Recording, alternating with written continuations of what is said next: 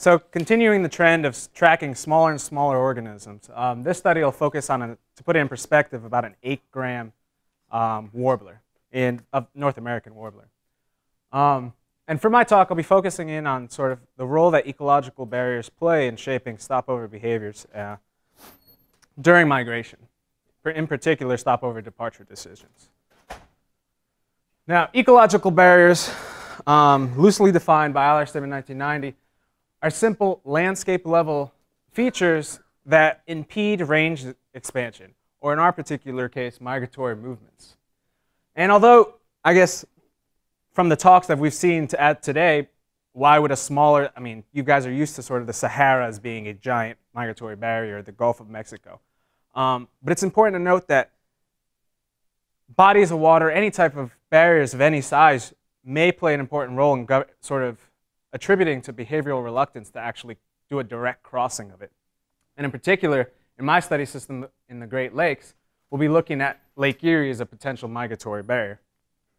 So this begs the question, is really Lake Erie a migratory barrier? Well, some preliminary evidence from Deal et al. In 2003 using radar observations suggests that, you know, you've got sort of an accumulation of migrants along the coast, and migrants that are caught over water typically return to the nearest coastline. It's sort of pointing at indicating essentially a reluctance to make a direct cross of this water body.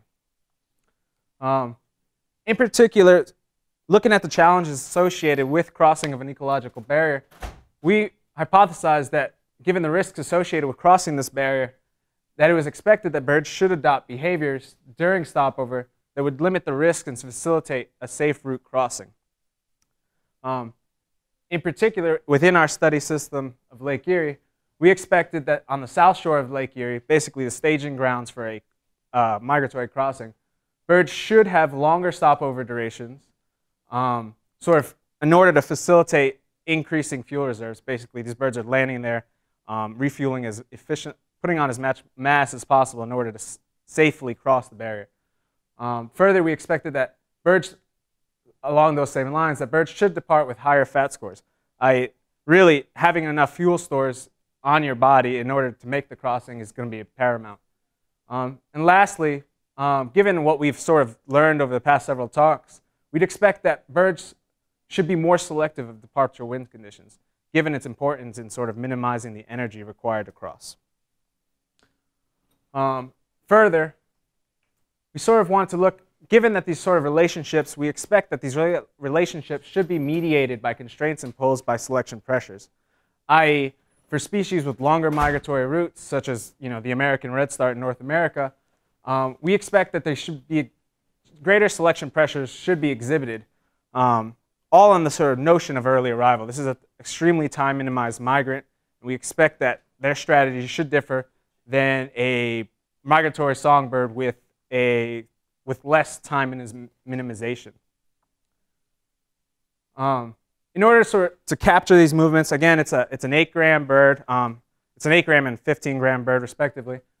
We use a series of automated radio telemetry towers located all along the Ohio, Michigan, and Ontario coastline and up into Ontario in order to sort of track these movements. In particular, for this study, we set up an array at Long Point Bird Observatory and Ottawa National Wildlife Refuge, respectively. This is the pre-crossing site, and this is the post-crossing site.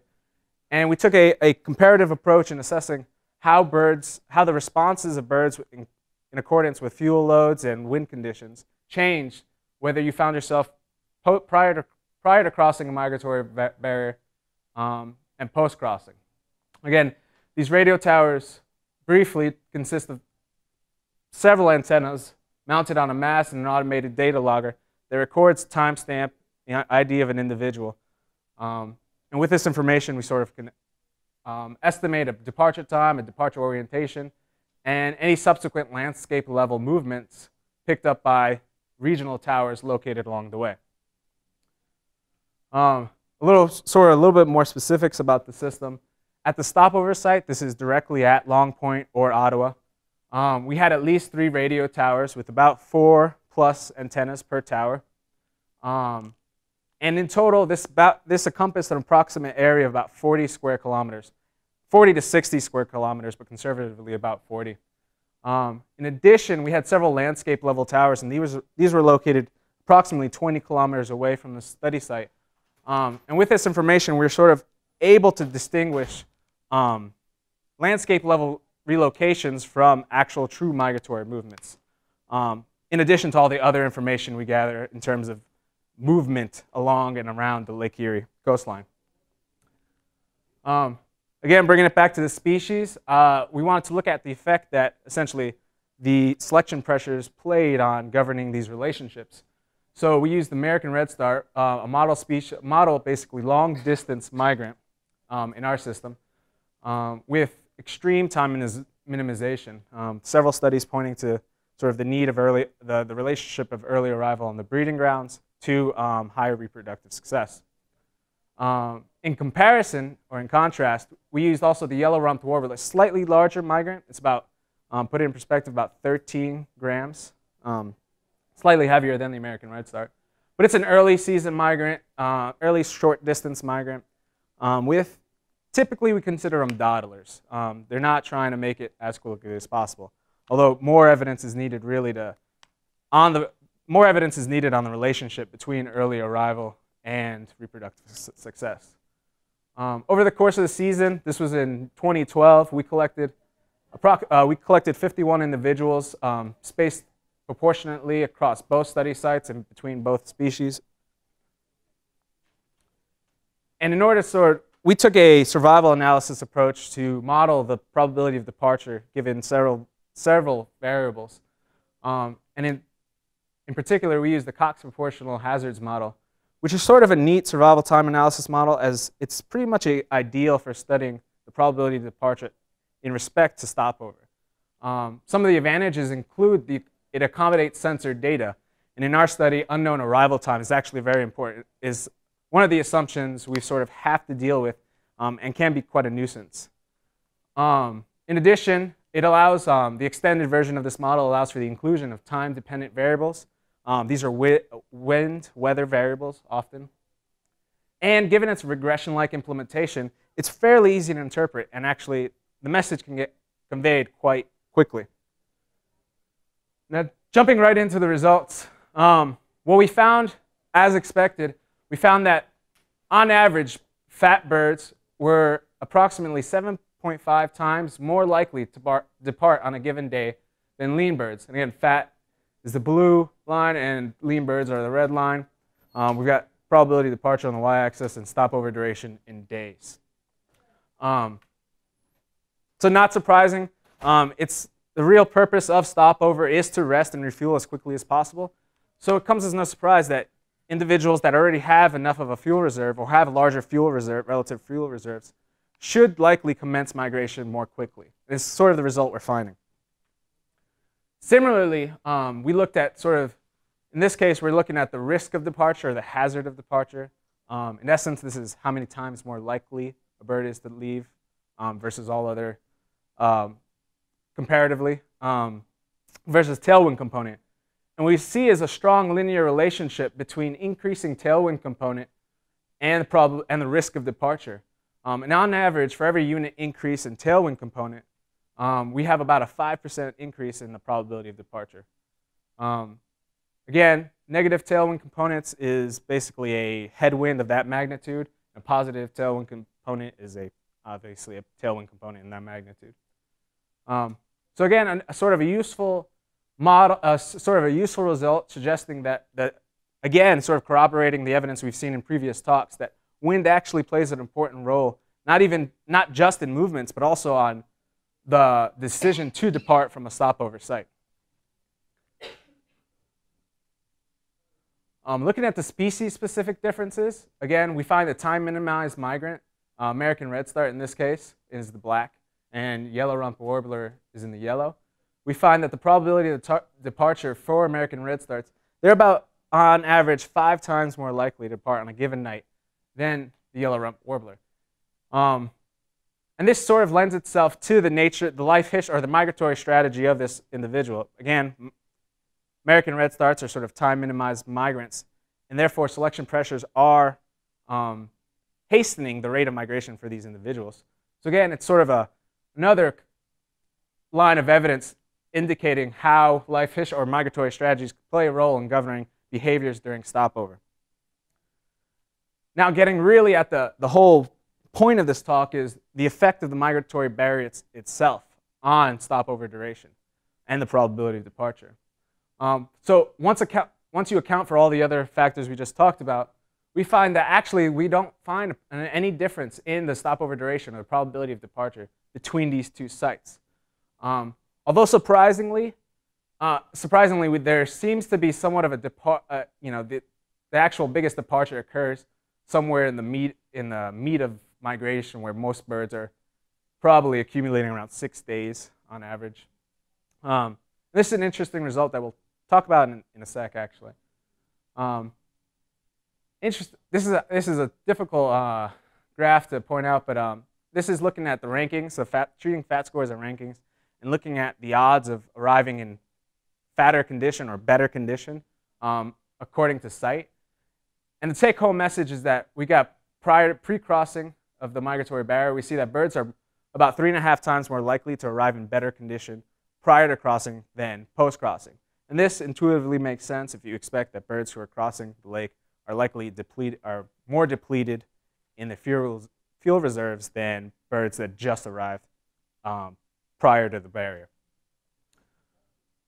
So in summary, we found that, I didn't show this as a figure, but what we found is that these effects, essentially the effect of tailwind and the effect of fuel load on the departure decisions of these migratory passerines, actually didn't vary between species. There's no significant interaction between there.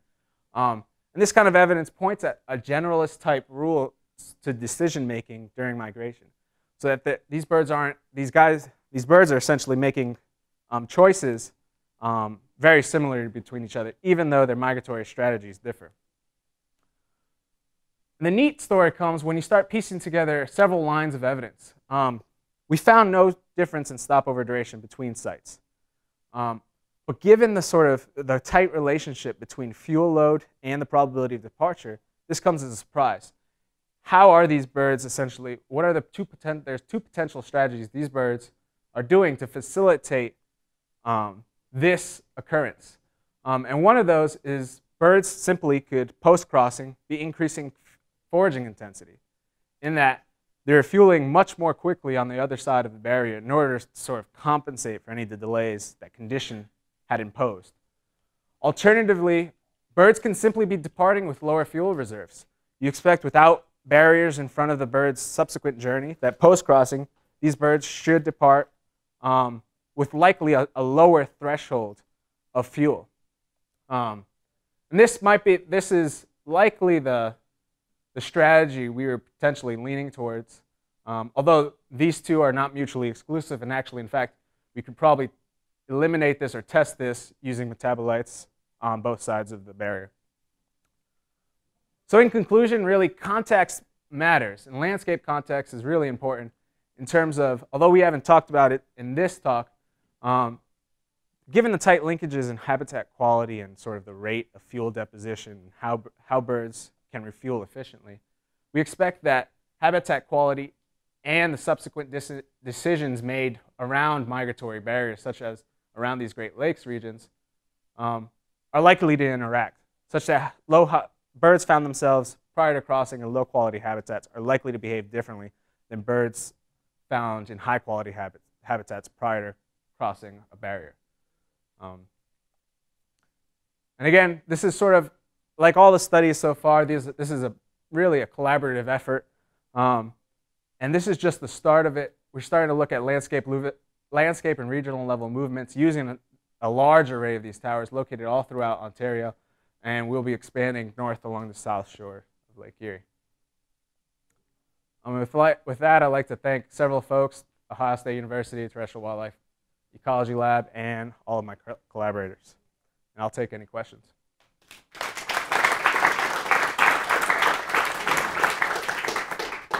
Shoot. Yeah, I have two questions. Yep. One is, what is the size of the barrier from a bird perspective? Mm-hmm. The first one, and the second one, you talked about the wind assistance. Mm-hmm. So Okay. So the first question was, what is the relative size of this crossing? Lake Erie, on the pre-crossing site, the distance between the nearest shoreline is about 60 kilometers, not a large barrier. And then the distance between Long Point and the closest landmass is about 90 kilometers.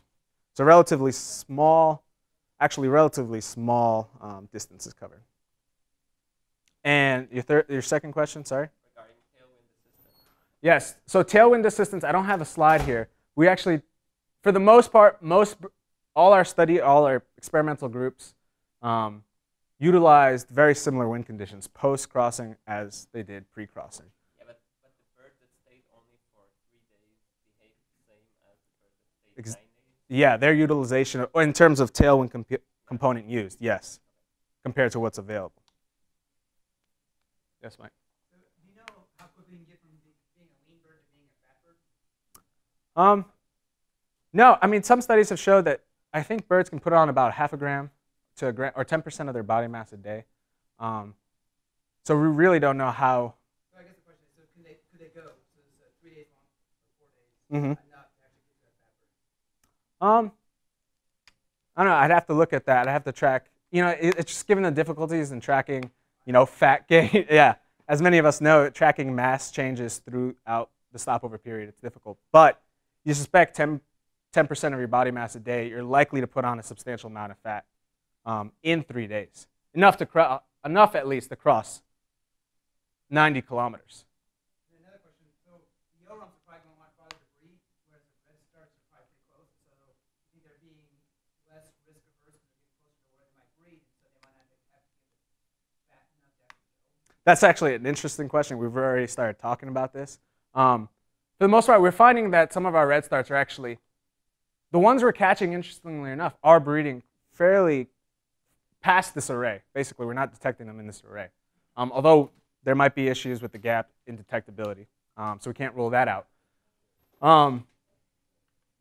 So yeah, I mean, that's something we have to start considering. But now that we're able to track migrants, you know, at this type of scales to their breeding grounds, we might be able to address that question a little bit better.